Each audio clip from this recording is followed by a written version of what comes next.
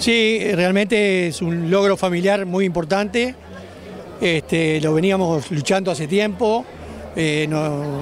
Estamos hace 25 años con el mercado de raciones de perros y gatos y bueno, nos tiramos a construir este monstruito que tenemos acá, que esperemos que dé su fruto, porque realmente el mercado de las raciones de perros y gatos es un mercado en exposición total, que está creciendo día a día y que hay países del mundo pidiendo raciones para esos animales, ¿no? ¿Qué va a significar para la zona, ¿no? ¿Cómo va a derramar en la zona este emprendimiento? Bueno, mirá, la zona, en principio, un solo turno, que por ahora tenemos un solo turno, no sabemos cuánto vamos a crecer y en qué tiempo, pero son 24 personas por turno. Si hacemos 3 turnos, son 70 y pico personas que podemos emplear acá.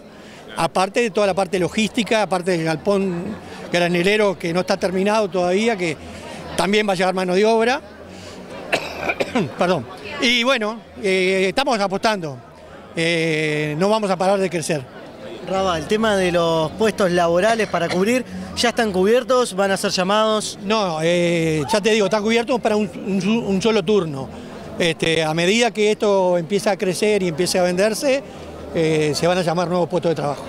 ¿Gente de la zona en particular? En general, gente de la zona. Porque queremos gente cerca, que no tenga problemas de locomoción, que no sea estresante venir a trabajar, y protegemos mucho al empleado. Hoy vinieron 40 empleados, disculpame, de Dolores, que hace años que está con nosotros, y hoy nos vinieron a acompañarnos. La emoción porque es una familia que ha trabajado, ¿no? Exactamente, no solo la familia de parte de sangre, yo los considero a mis empleados familia. Bueno, muchas gracias. Y bueno, ¿es para el mercado local, también para exportación? ¿Cómo está? Es para el mercado local, para la parte de competir con la industria nacional de raciones de precios. Seguimos importando nosotros la parte de la línea Supra, que son raciones super premiums en la parte de perros y gatos, que lo vamos a seguir importando. Y bueno, esta es una ración para competir en el mercado. Nunca está de más, no sabemos qué va a pasar en el futuro. ¿Que podemos exportar? Podríamos exportar. Pero bueno, al principio vamos despacito por las piedras.